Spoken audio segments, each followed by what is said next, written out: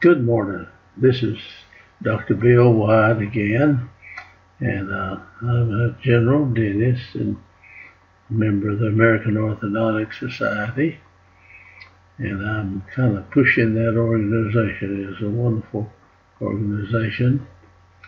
I've done nothing but orthodontics for the last about 45 years, but I had a lot of TMJ work that's almost inseparable from orthodontics to do too.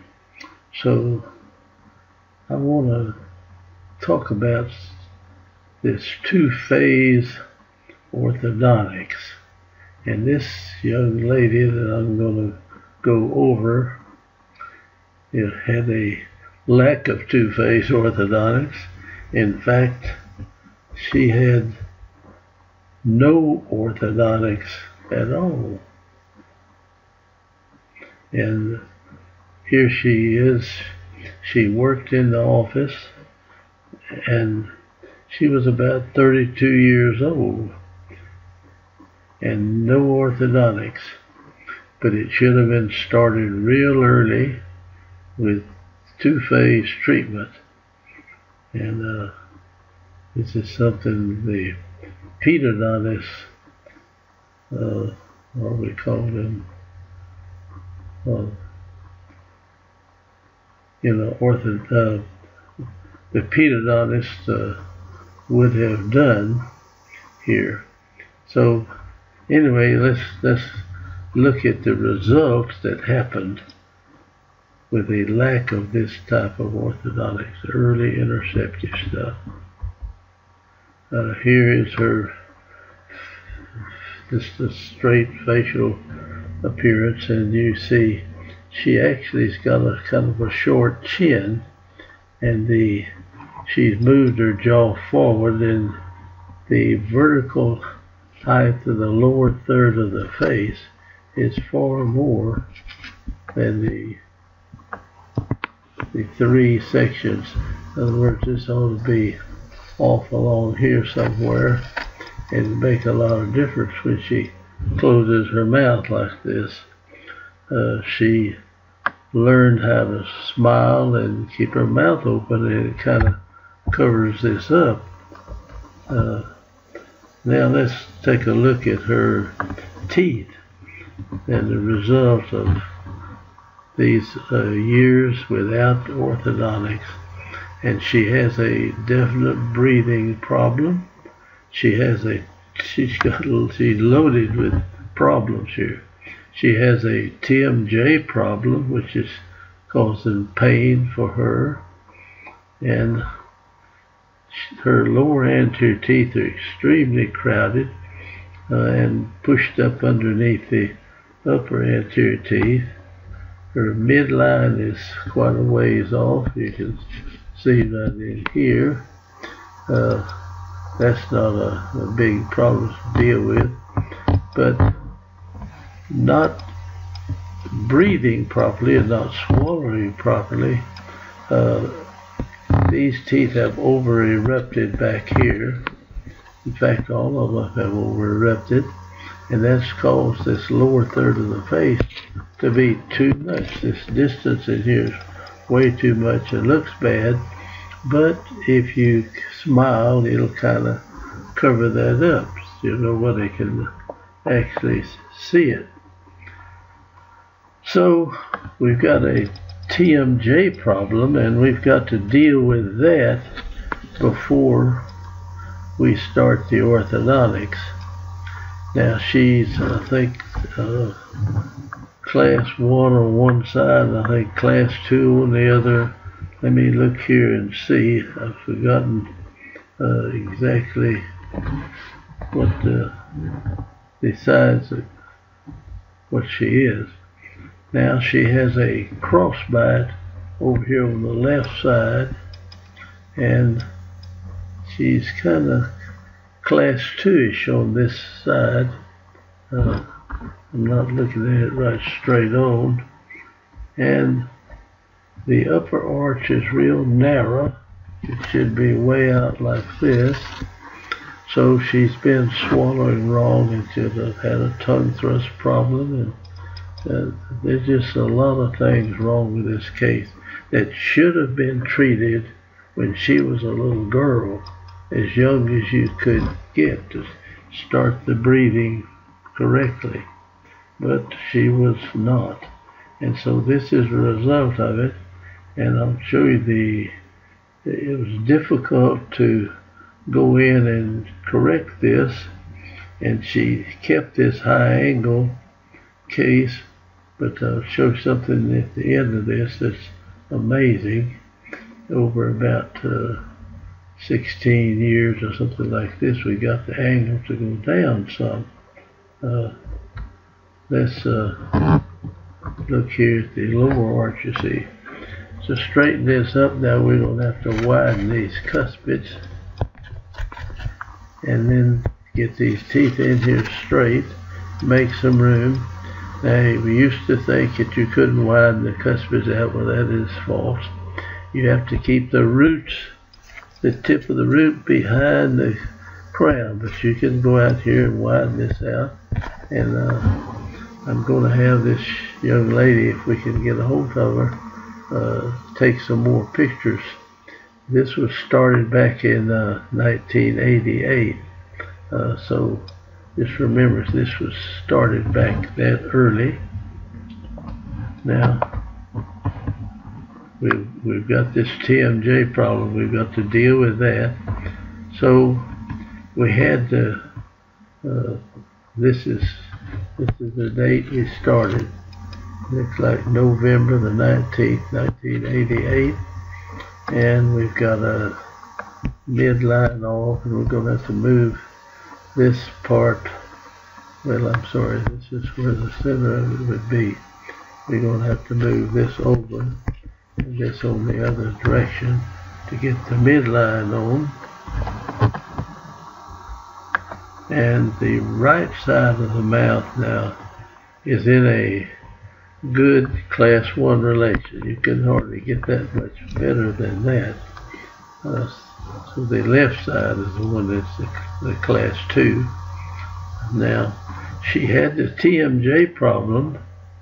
About half the women that worked in her office had TMJ problems, and also maybe we were stressful or something that caused some of it. Now, we found out that we had to advance her mandible to solve the TMJ problem and put her in a split and get that and make sure that's where it needed to be. So if we brought this up like this, if we brought the jaw forward to where it quit, the joint quit hurting, we had to make her class 3. So in correcting the interdigitation, we had to wear a class 3 elastic, see.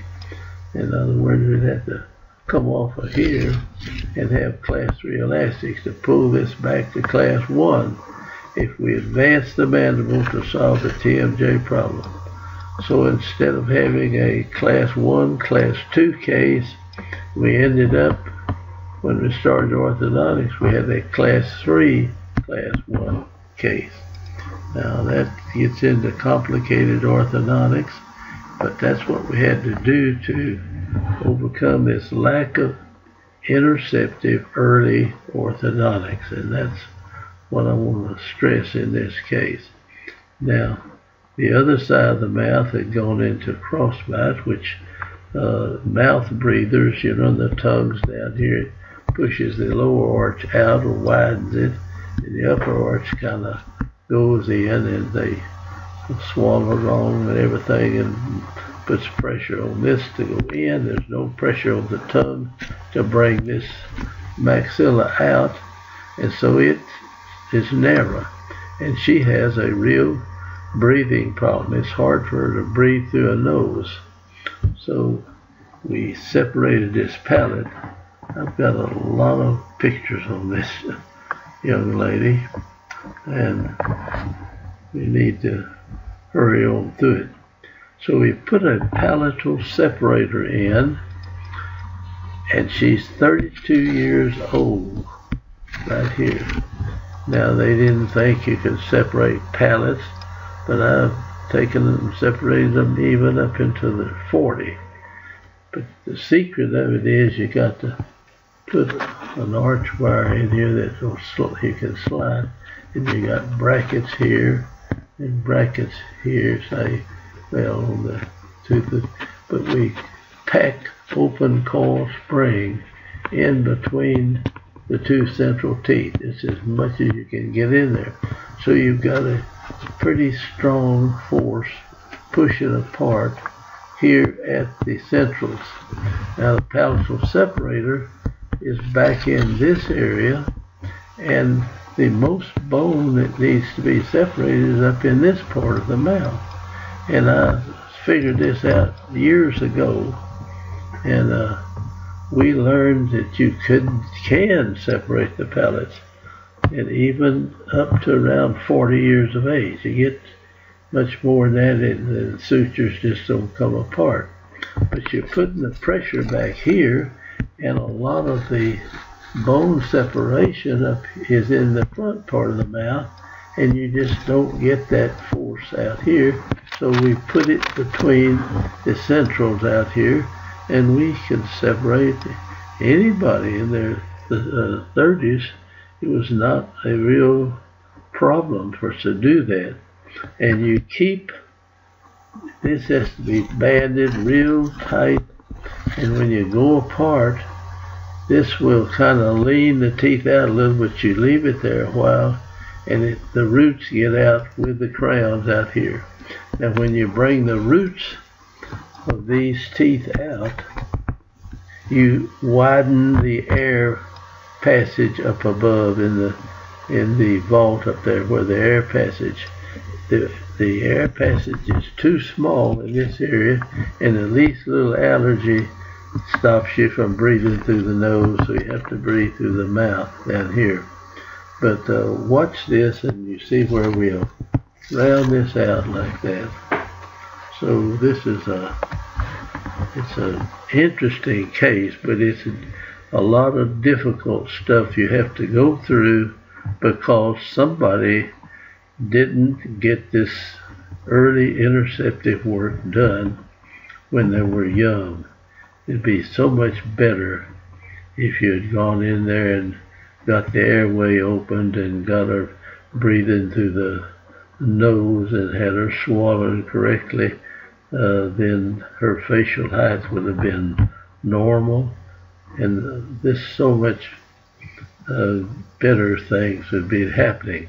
And all of her life up to 32, she's breathing through her mouth almost all the time, and she's not getting that blessing of the nitrogen oxide it comes out of the sinuses into the air, helps everything about it.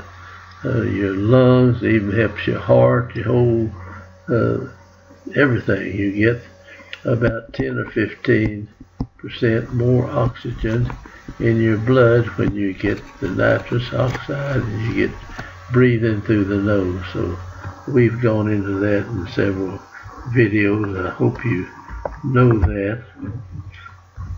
Now, on this other part, we had to widen this lower arch out and had to widen it in this area.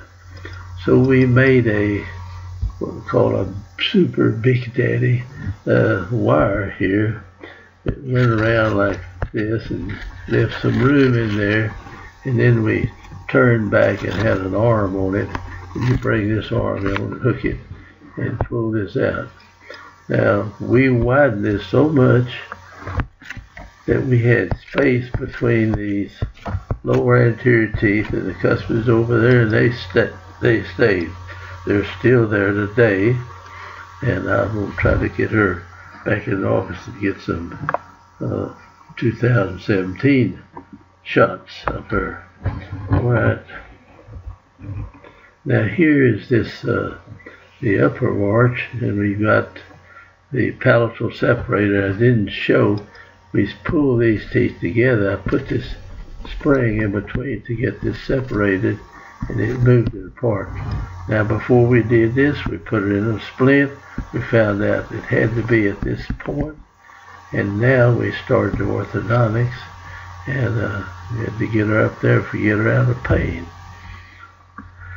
And here's this big daddy arch that goes back in here and circles around and comes out. This arm will be out here and you pull it in.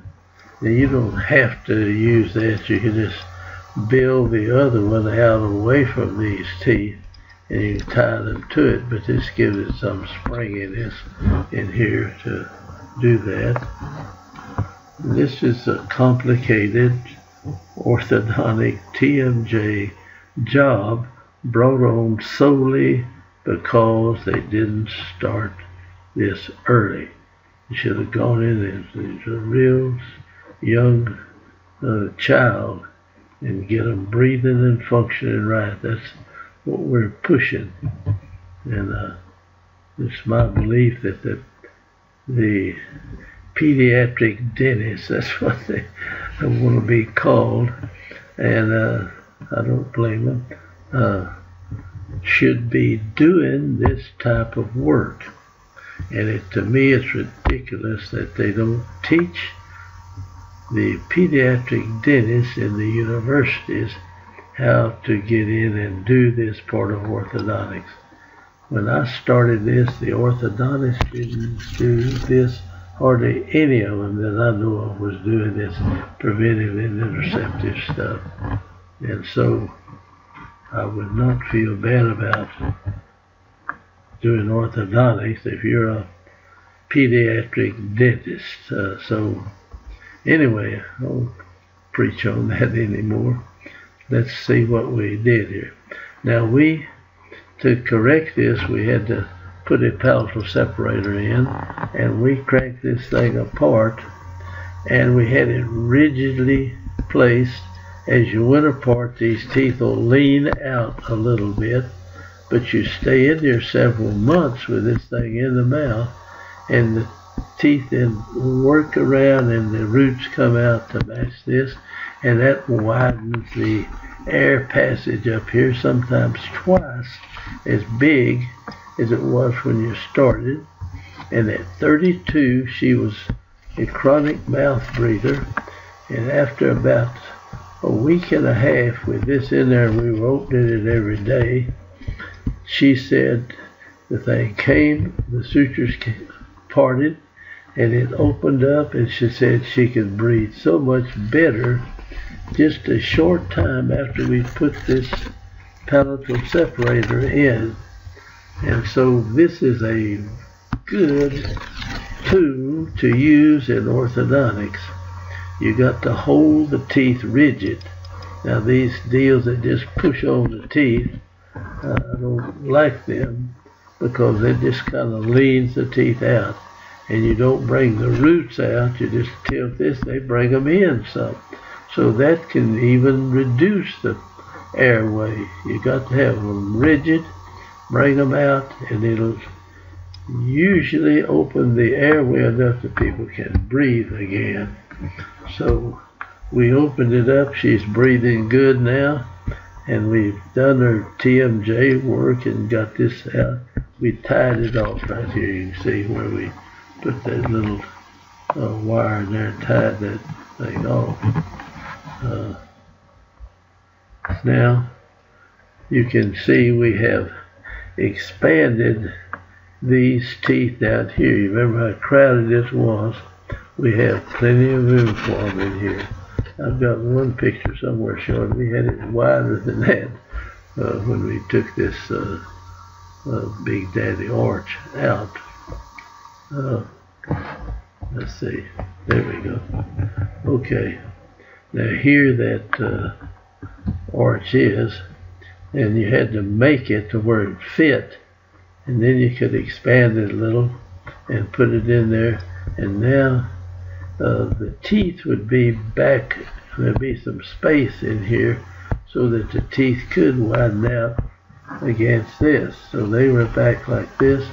We bent that in and tied it to the teeth, and they brought the teeth out to this, and that separated the lower anterior teeth, the lower cuspids, and we had this all kind of room for to line up the other teeth, and they're still there today. And this was started in '88, and it's 2017, and they're still out there.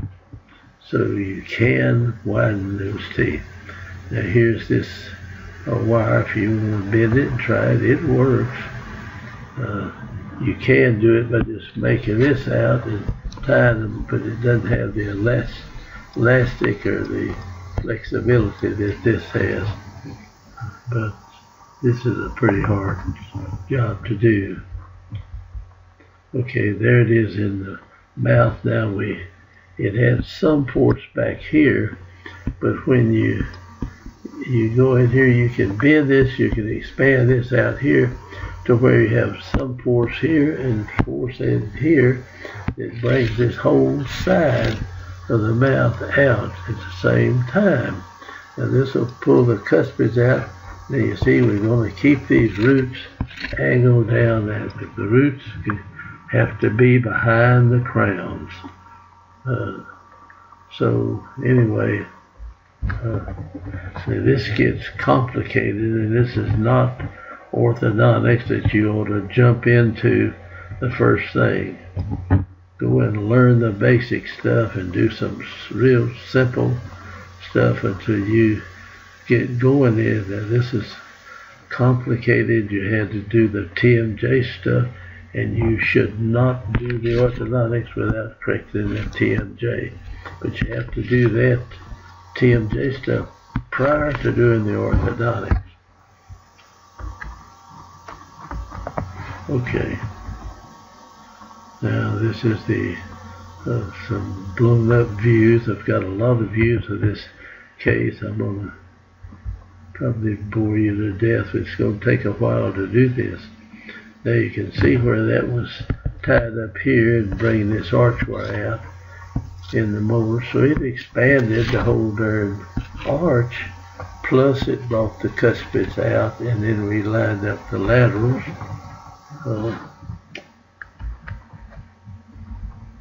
And there's the palatal separator again. This I do not show the spring that I had in there when I opened it.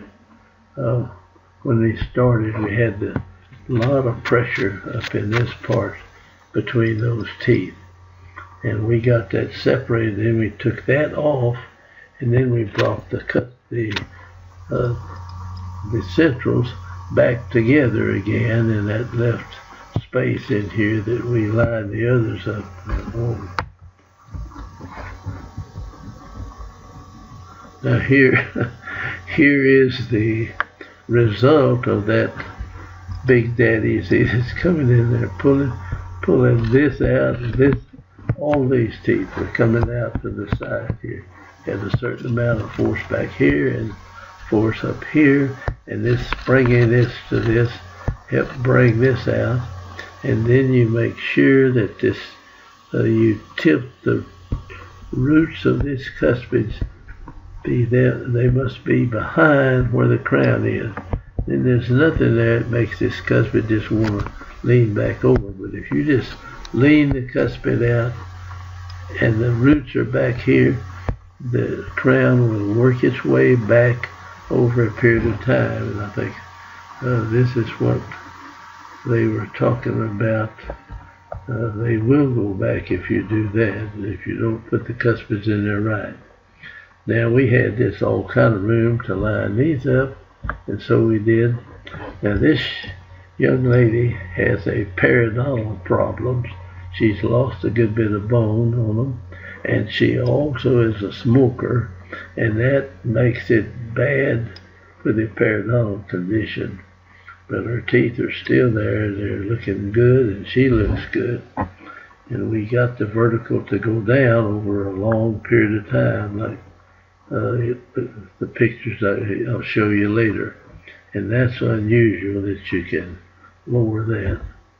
Now, this is, we just line those cuspids up and bring that together. And now we've done part of that. I'm going to run through some of this pretty quick because I took a bunch of pictures on her. But if you really want to know how to do this, you can study these. Now, another thing you can do in adult orthodontics is you can drop the brackets down on the lower anterior teeth. If they're showing a lot, you can keep the teeth right here just in the cuspid a little bit higher than the laterals, and this thing by dropping the brackets down. Where you come along here at the cuspid, you drop between the cuspid and this, then you bring your arch wire down and you just keep the arch wire here, and these teeth will be lined up in this way. And you don't even see these brackets, and I had plastic, whatever the clear brackets on the upper in here. I didn't like those brackets, but everybody wants them, and of course the assistants, when we were doing braces on them, they all wanted the darn ceramic brackets or whatever you call it. Now you see the arch wire's down here, but the teeth all lined up with the rest of them, and you don't see these anterior teeth if you show them when you're talking. Now we've finished the upper and we put a retainer in there, and I want to tell you, we did this case in 11 months. We had it finished. I wasn't ready to take them out, but she was wanting to get them out so bad, and she didn't wear enough class 3 elastics on this side to really get the teeth back, so it relapsed a little bit, and so we wouldn't go back in there and do it again because of that. So she's gone with a slight class 3-ish on the right side of the mouth, but the TMJ has been no problem since then, and the teeth have stayed the same, and the cuspid tooth, you see it roots behind the crown, they have stayed there, see? And that's the secret of it. You have to move these roots back, and I think that's what didn't happen in the school where they were doing this research. They were in a hurry, didn't have much time, and so they leaned the teeth back, and they will always go back. If you got the root out in front of the crown, the crown will go back over the root and it'll close back up. But if you take the root back, and that takes a little more time, and you got to know a little bit more about putting tip in this tooth right here. You can actually tip that tooth down like that, you know, and you bring that root back in. Okay, so much for that. You see the root of this cuspid is darn sure behind the crown, you see, and that's the secret of it. So you can expand the lower cuspid all you want to, you know, within reason to line everything up, but just keep the root just to the crown as you go back. So you gotta, if you don't know how to bend the wire, you've got to put tip in them a lot of times to get that to happen. And as you push this root back, it pushes the crown forward, and it makes this, it tends to make it more class 3-ish, because it tends to bring all these teeth out when you tip them like that. Okay, it's lined up good. We've done that. Now she wears a retainer. We got these colored things came in, so she had to have a colored retainer put in. And then we put a bite plate on this. The lower anterior teeth fit into this little groove right up here, and that keeps the overjet and overbite down at a good position. Alright, here it is lined up again, and she's edge to edge, but it kind of slips back underneath there.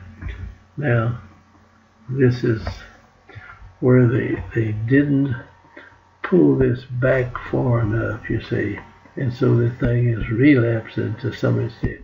this cuspid should be going down in here, and this one should be down, so it's slightly class 3-ish over on this side, but the center line's on, and it looks good. You don't notice this, but that is not where we had pulled it, but you got to get bound past it to let it settle in and come back in here. And we didn't stay in there long enough. It was only 11 months doing this treatment. And this is the side over here. It's lined up good, class 1 relation on the left side. Now she's wearing this retainer and things are staying in place. And we bonded this together, but these teeth will stay there. They don't have this tendency to just crawl back over this way. But I bonded a 3 to 3 on the lower anyway.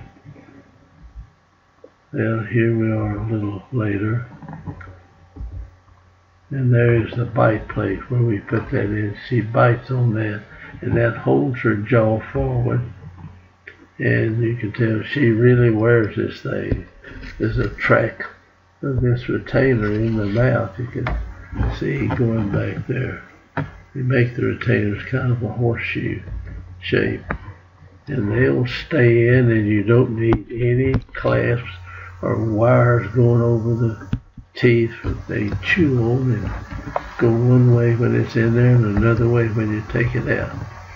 Now we've got her jaw forward, and she looks good now, but yet she's got too much vertical, and she has her lips apart, and it looks nice, but when she puts the lips together, it doesn't look near that good.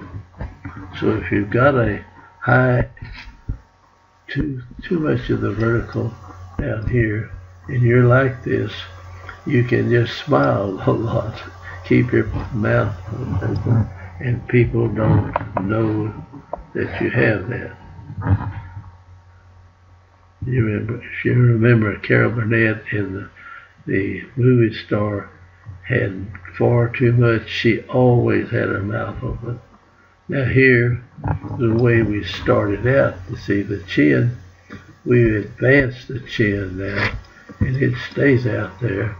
And this doesn't look good at all, really. If you close too, then you're too full all the way in there.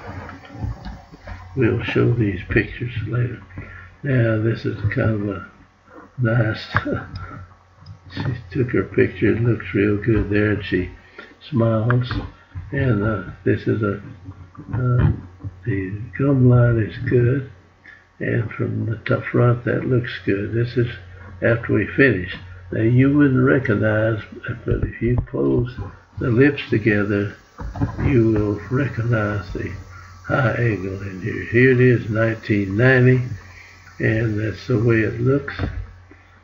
And here the midline's off a little bit. This side over here, it kind of came back to class 3-ish a little bit, and this moved over to this side. Okay, you're probably getting tired of looking at this, but this is a case you need to know. If you don't go in early and do these things and prevent this from happening, most of this would not have taken place at all. If you had started the early interceptive and got her functioning right when she was just a young child, this would definitely not be this tough a case to do. But it is pretty tough. Now we have this wire touching these teeth. I needed to rotate that one a little bit more, and the other side too. So that holds these teeth in position, but allows them to come together, and they wear in, or they grind themselves in where they really fit tight. They cover that. So the importance of having the teeth together and nothing going across to interfere with it, and those plastic shells are the same thickness all the way around, and they don't let the teeth come together, and I don't like to use them. Now sometimes where you just don't, you're doing working, you're being paid by insurance or some other government or whatever, and they don't pay half enough to do it right, they'll put these shell retainers in there. They don't cost anything. You can just suck them down on the model. But that's not good retention. And here's this retainer fits around these teeth. They can't go this way, and the bar out here, they can't go much out here. This one's got some space in there. I don't know whether this was in good back here. I don't think this retainer was in the mouth good right there. Now this is 92, and the case is still holding. And this is 90. That's 90. And this is really bonded solid right there. We'll go through some of the Panorexes now. This was the first Panorex we did, and this is 1988, and her age is 31 and 11 months. She's almost 32 years old right here, and we were able to separate this palate, and you can do that too. Just remember, put a lot of force between the centrals, so your arch wire has to be where the teeth can slide out on it in here. Once you separate it and get going, you got a big space in here, then you can bring the teeth back together in there. That's what happened here, and I didn't have any photographs of this. Here's the second Panorex, and this shows the palatal separator end and the super big daddy that we've got here tied in that helped bring this apart down here in the anterior part of the mouth. You can do with these big daddy arch wires darn near everything you can do with something on the inside. Now, palatal separator is different. You've got to get that rigidness to bring these roots out. If you get the roots out, you have increased the airway up here. And that's what you need in most of these cases. Okay. Another one after we took that stuff off. She's 32 and 1 month, looks like, up there, and it's 1989. And we finished this thing.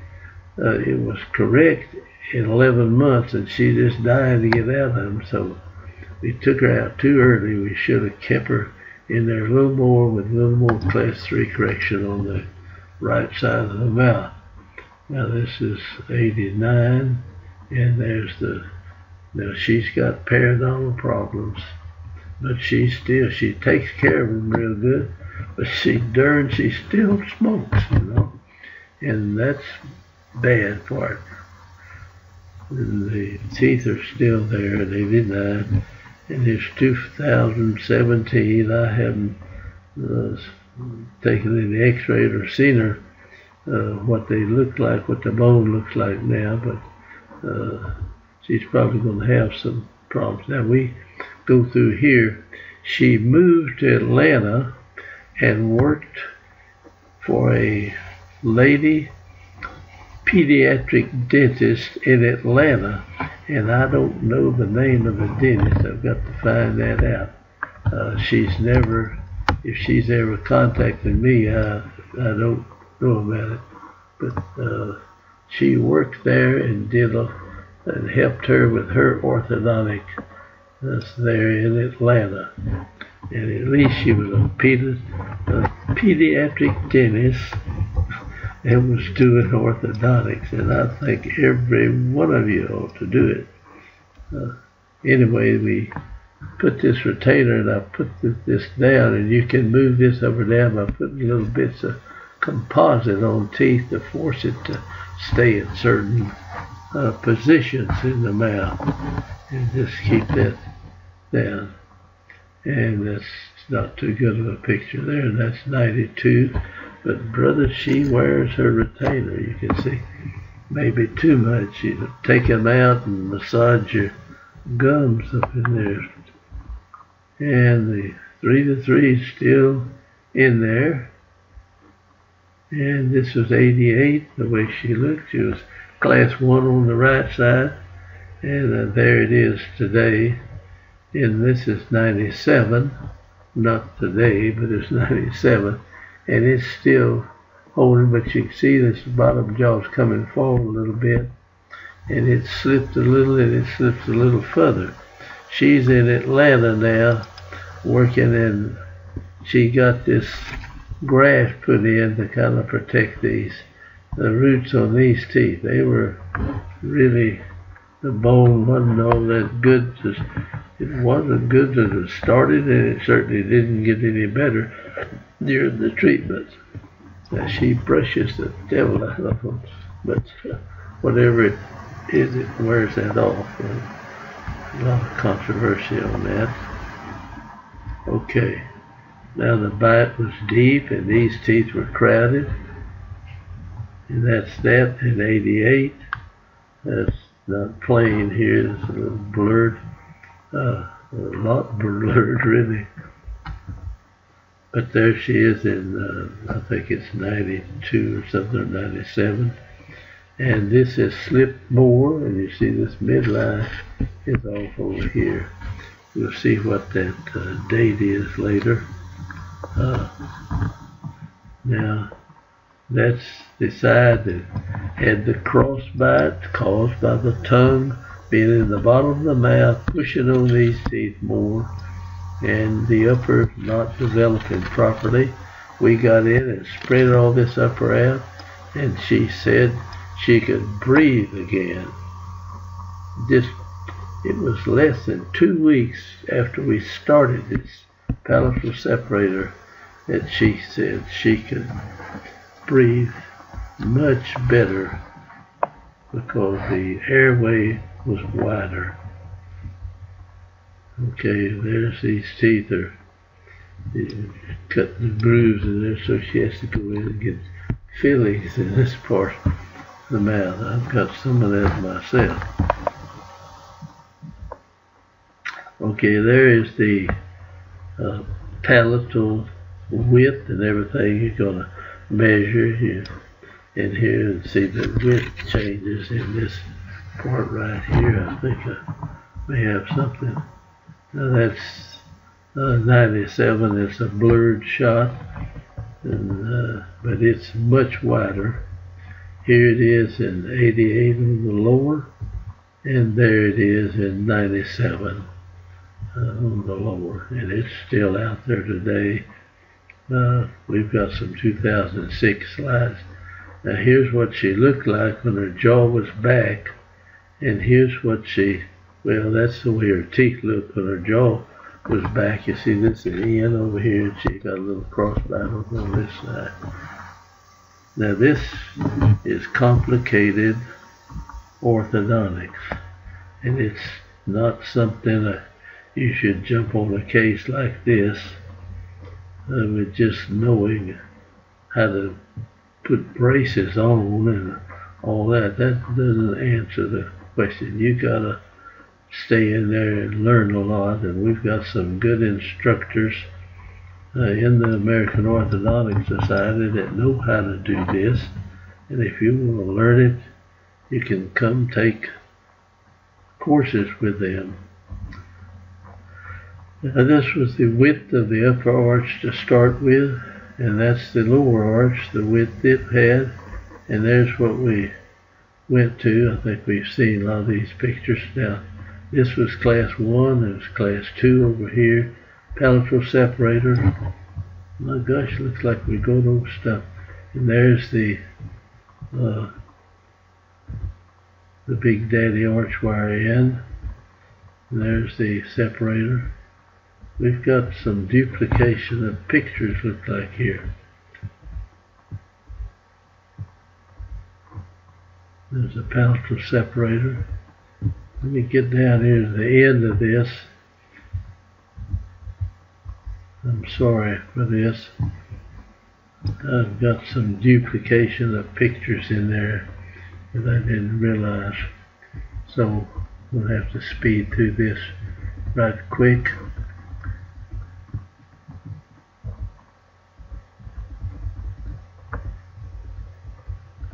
Something is going wrong here.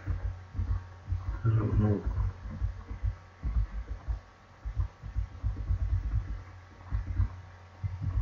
Okay, now we're at 2006.